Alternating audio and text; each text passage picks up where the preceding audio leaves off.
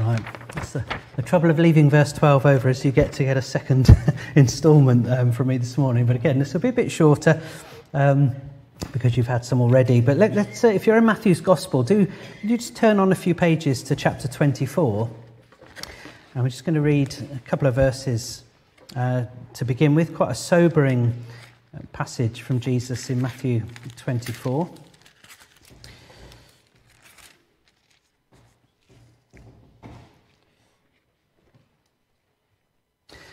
And I'm going to jump in at verse 9 of Matthew 24. Having predicted in the couple of verses beforehand that nation will rise against nation and kingdom against kingdom, and there'll be famines, there'll be earthquakes and so on, and describing those as the beginning of birth pains, Jesus says then in verse 9, you will be handed over to be persecuted and put to death, and you'll be hated by all nations because of me. At that time, many will turn away from the faith and will betray and hate each other. And many false prophets will appear and deceive many people. Because of the increase of wickedness, the love of most will grow cold, but the one who stands firm to the end will be saved. And this gospel of the kingdom will be preached in the whole world as a testimony to all nations, and then the end will come.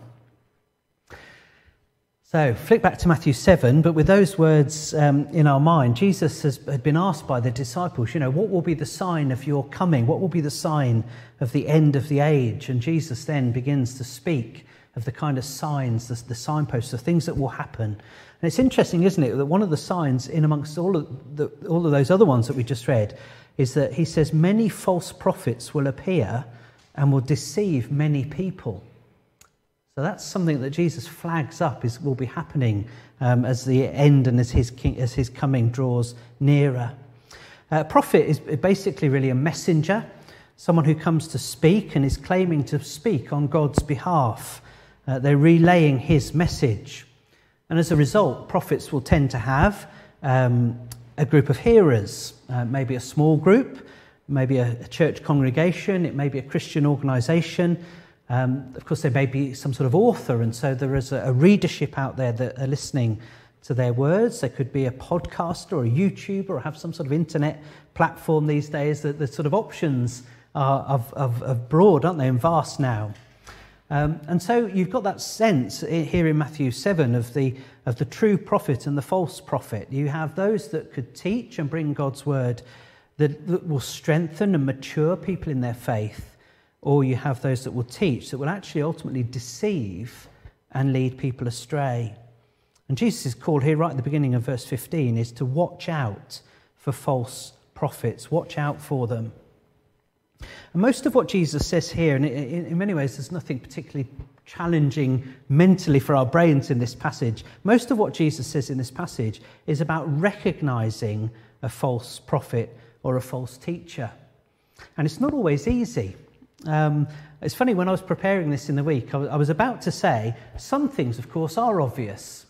Some situations come along where somebody clearly has the words false prophet sort of emblazoned on their jacket, and there on the front of them it says false prophet. It's very obvious, is what I was going to say.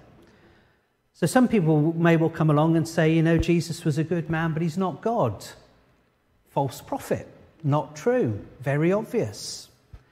Some would come along and say that Jesus is one way to God among many ways. False prophet, clearly not true, according to what the Bible has to say. Others may come along and say Jesus did not really, he was not really raised from the dead. False prophet. Or that Jesus didn't do the miraculous things that he did. A sort of a clear kind of denial of what's clearly written in Matthew's Gospel, Mark, Luke, John. False prophet. And yet, weirdly, people believe them. I think that's the thing in the week. I was going to say, these things are obvious. These are false prophets that you spot a mile off. And yet, bizarrely, people do believe them and follow them and are deceived. So you'd think they were obvious. But often it really is much more difficult. Notice what Jesus says in verse 15. Watch out for false prophets. They come to you, says Jesus, in sheep's clothing. They look like one of God's sheep. They look like one of God's people on first look. And perhaps much of what they're saying may well be true and biblical and orthodox. Much of it, but not all of it. It's a little bit like Where's Wally in the sort of the true and false prophet world. Where on earth are they? They look like the real deal. They look like one of God's sheep. And Jesus warns here in this verse 15 that although they look genuine, they look like a sheep, they are in fact a ferocious wolf. I think one of the things that is amazing about Jesus' teaching is just how vivid the imagery is. You can imagine, can't you, a wolf in amongst a sheep pen? Pauline, you've spoken before, haven't you, Pauline, about, was it a fox getting in, either in with the ducks or chickens or something, up at your house? And I remember you sort of relaying that. And the image is stark, isn't it? You don't have to see it to imagine the carnage, to imagine the feathers, to imagine the death that comes and the noise in that sort of scenario of a fox getting in among the chickens or the ducks. And Jesus takes that image here. They come to you, he says, in sheep's clothing. They look like one of the sheep.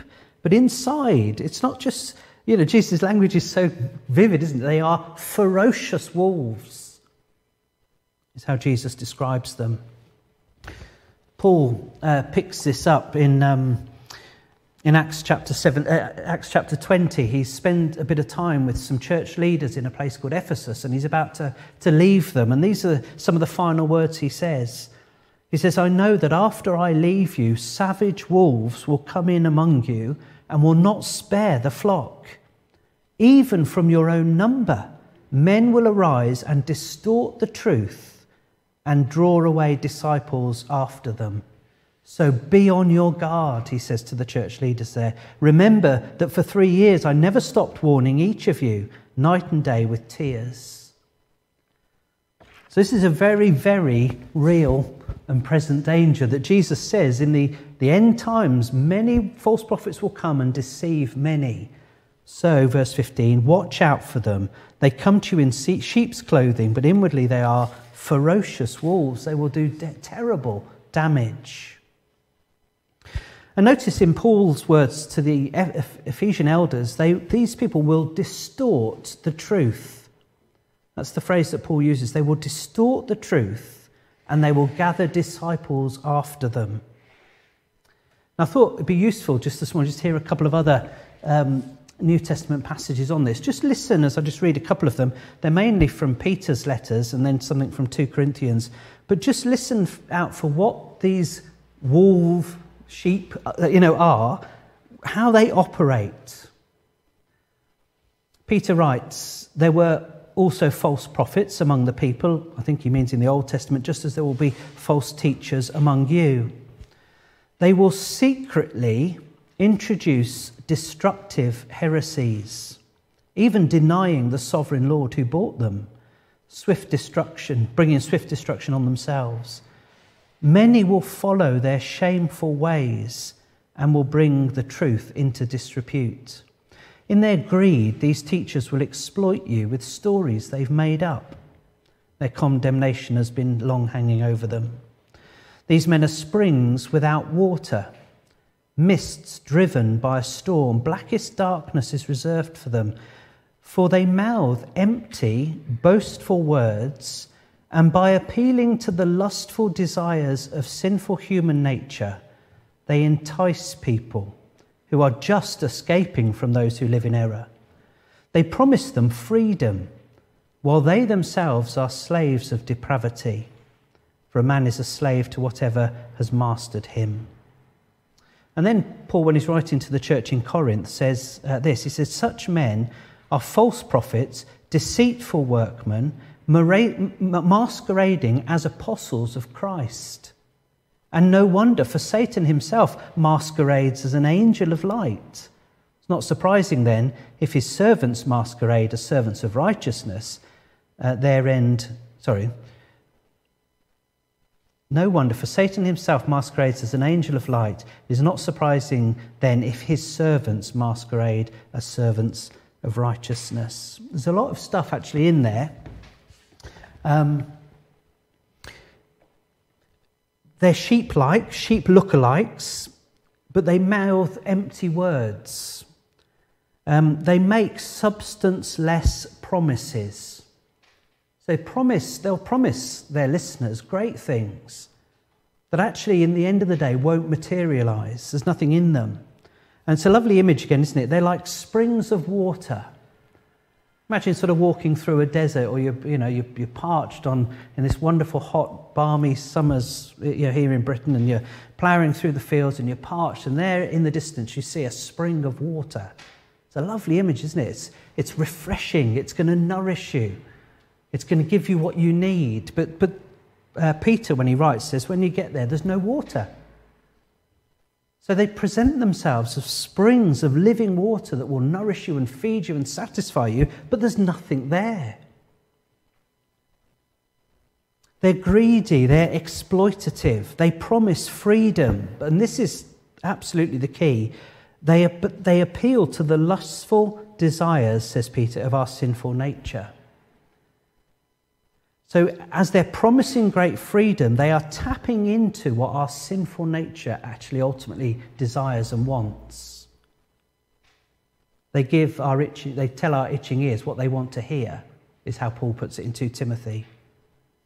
We will want what they are saying to be true because it connects with our sinful nature and what our sinful nature wants. So again, just a couple of other things. So as you look through the New Testament, some of the big things that loom as challenges. Greed is something our sinful nature wants. We want things, so it's no surprise, is it, as you look around the world, that the prosperity gospel, false teachers promising perfect health and healing, perfect wellness restored to you, wealth, prosperity, the following after these teachers is enormous. Because they're tapping in to the lustful desires of our sinful nature. We want those things, and they promise that they can give them to us. And as one by one comes to the spring of water, eventually you realise there is no water. In 2 Timothy, Paul says, in the last days people will be lovers of self, lovers of money, lovers of pleasure. So any kind of false teaching and false teachers you'd think would tap into this. It's all about self. It's all about, come to me, come to my teaching. I will make you your best you. You will live your best life. You want pleasure morally, they will distort the word of God in order to appeal to our sinful desires. So suddenly things that we thought were off the table as far as God were concerned are actually in fact on the table.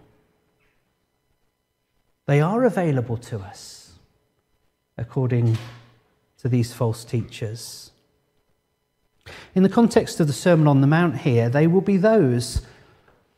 Can you picture last week? Jesus talked about, didn't he, a narrow gate and a broad gate, or a wide gate, leading to a narrow way, leading to a broad way.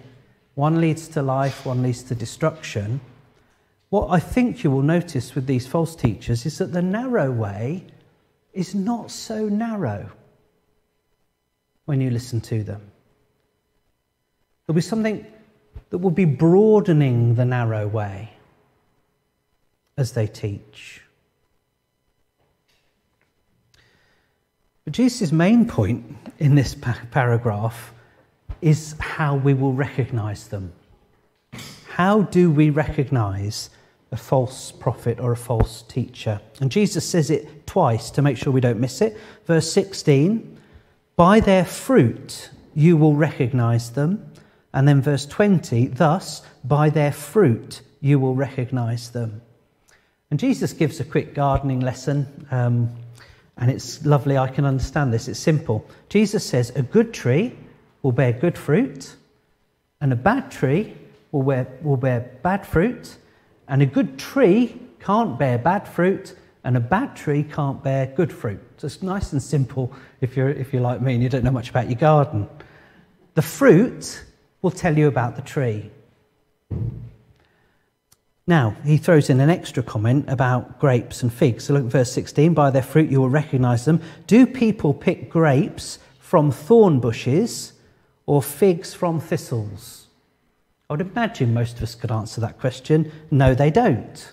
But there's a bit more in it than this, and again, I'll read you a little bit from this commentary, which I think just gives us a bit more of an insight into what Jesus is saying.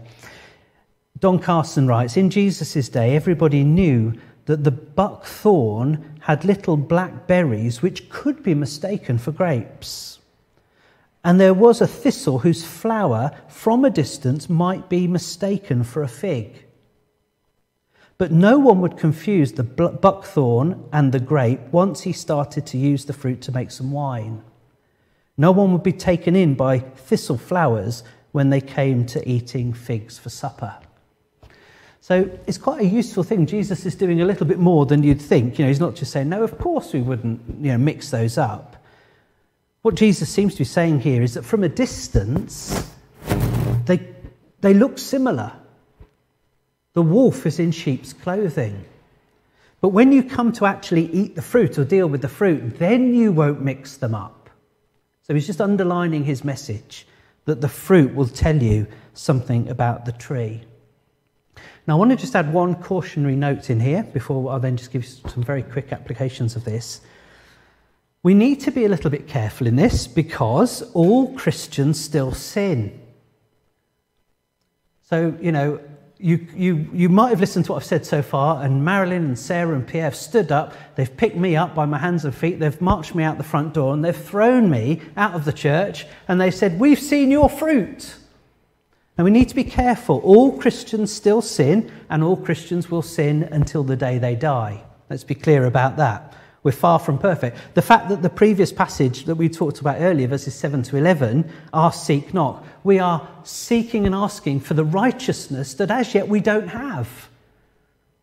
So be careful about that, and don't forget chapter 7, verse 1. When it comes to all of us, do not judge, or you too will be judged. We need to be very careful that we don't just go on some sort of witch hunt, because it will basically mean that there are no Christian leaders left in the land, because we all still sin. So we need to be a little bit careful of that. But what Jesus is saying here is that you know that a false teacher or a false prophet is a wolf and not a sheep, because ultimately they don't know Jesus Christ. The tree's bad. They don't know him. They don't actually know the Lord Jesus. They don't know their sins forgiven. They've not had his righteousness credited to their account. And because he is now in their heart, they're pursuing righteousness. That's not the case with these people. And Jesus seems to be saying, because the tree is not right, eventually that will become obvious in the fruit. Really obvious in the fruit. So watch out. By their fruit you will know them. And as I say, that's not the occasional slip up. That's the fact that the heart, the tree, is wrong with God. It's bad. And in time, that sheep disguise will begin to be seen for what it is, a disguise. So it's not easy, it's not quick, but we need to be on our guard and we need to be looking. Now, I want to just finish with some very, I think, quite practical things just to take away this morning. Firstly, how are we best prepared in this zone? Surely, number one is that we need to know the Lord and grow in our knowledge of him. That's the ultimate thing. The better we know the Lord Jesus, the better we know him, that we are going to begin to develop what I've called biblical ears. The better we know Jesus, the more biblical, more Jesus attuned our ears will be. And hand in hand with that, number two, is that we need to be Christians who love and devour God's word. We want people that love to hear him speak. We need to camp in God's word. Love it. That's the other psalm I was going to read when we started this morning. Devour it. Let it shape you. Now, there are lots of ways we can get into God's word. From time to time we say this. There are daily reading notes, tools that can help me to get our Bibles open regularly and listening to what God's saying. I always say this, I've been saying this for 13 years. If you find that hard, adopt whatever we're doing, whatever book it is on a Sunday morning, and just immerse yourself in it. A bit each day, a verse or two. Read it. Pray about it. Pray that God would put it into your heart and into your mind, into your life. Now, the benefit of that, and I'm pleased to do other things as well, but the benefit of that means that if we've been doing that for the last couple of years, like a piece of rock, if we were sliced open, you'd see the wisdom of Hebrews pumping through your veins. The 13 chapters that author said, and that we've dipped into on Sundays and in growth groups, but that you of mine, day in and day out, will be shaping such biblical hearing. And the truths of Habakkuk will just be part of your DNA. And if in the last few weeks you'd camped in Matthew 7, this stuff is in you and shaping you. So know the Lord, grow in our knowledge of him, love and devour his word. Therefore, number 3, be discerning, test everything by his word. The Bible speaks of a spirit of wisdom and a spirit of discernment. The Holy Spirit, believe it or not, works in tandem with the word that the Spirit has spoken. The two go together, and as we seek that spirit of wisdom and spirit of discernment, then the word given by the Spirit will have shaped us and is equipping us. Number 4, Paul, writing to young Christian leader Timothy, told Timothy to watch his life and his doctrine closely. If we're going to be keeping our eye out for true and false prophets, true and false teachers, you'd be looking for people and expecting people and leaders who are watching their life and their doctrine closely, both. That the fruit of the way they live is important to them, as is having the right belief. Truth, life and doctrine together. Are they teaching the narrow way? Or are they broadening out?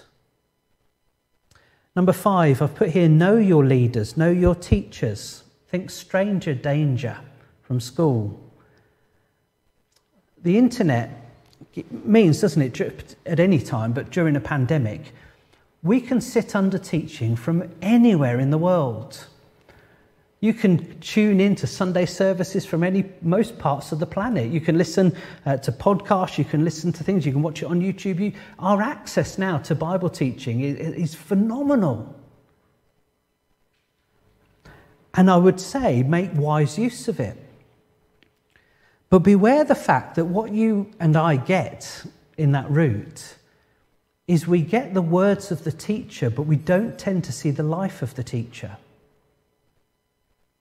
Hard, isn't it, to spot the fruit? Do you see what I mean? You get the voice, you get the words, you get the teaching. But Jesus says, watch out for false prophets. They come in sheep's clothing, but inwardly they are ferocious wolves. By your fruit, by their fruit, you will recognize them. So I think we need to be just an extra layer of thoughtfulness and caution about what we're consuming, because we don't tend to see the fruit. So we might want to see who else sits under them and all of that sort of thing. Number 6, please pray for church leaders, pray for teachers.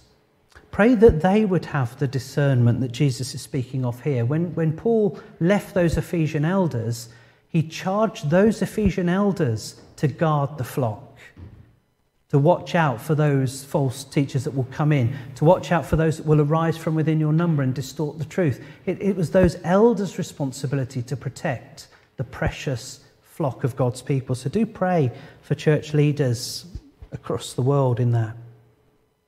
And just finally, can I just say, don't downplay the danger of this. Again, just a cultural observation. We're living in times, aren't we, where truth is the erosion of truth. It's wrong for us to be overly sure about things anymore. And we need to be aware that actually that's a wonderful opportunity, isn't it, for false teaching? Because we've almost now been programmed to think that to identify something as being wrong and unbiblical is a wrong thing to do. Who do you think you are to... So we need to be very aware that Jesus is speaking here about a situation where the fox, the ferocious wolf, will come in and will bring carnage and destruction and death if left unchecked. This is a serious topic this morning, and we need to be very, very much on our guard and watching out for false prophets and false teachers. Jesus says one of the signs of the end of the age is that false prophets will come, deceive many, and lead them astray. So it's a hard word, but I think something we do need to take on board and think through. Let me pray for us, and then we'll hand back to our musicians.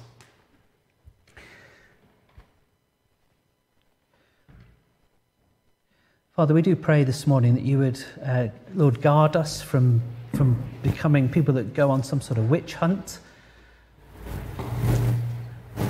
from those that are going to become judgmental in a way that the beginning of chapter 7 warns us against. Lord, help us not to fall into that error.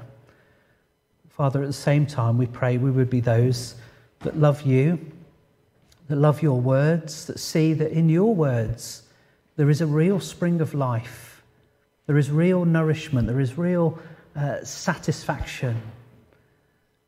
That, Lord, your truth will set us free. But, Father, help us to be aware that there will be those, Lord, for whatever reasons, Father, that will look to exploit others, take followers after themselves, perhaps make a name for themselves, make money for themselves, whatever it might be, Lord, by distorting your truth and leading people into error. So, Lord, give us biblical ears, we pray. Help us to be thoroughly shaped by your word, that we would also, Lord, in all of this, be those that are humble and gracious and merciful. Lord, help church leaders, we pray, around the world, Lord, those that you've called into those positions, whether of a church or a small group or youth and children's, whatever it might be. Lord, give these people a faithfulness to your word, a faithfulness to you, to teach the truth, to teach the narrow way, and, Lord, to seek their strength to do that in you. Father, take us, I pray, into this week, being those that want to listen to you every day, that your truth would shape and fashion us. Help us to find out a way to do that, that you might grow us and strengthen us in your likeness, we pray. In Jesus' name, amen.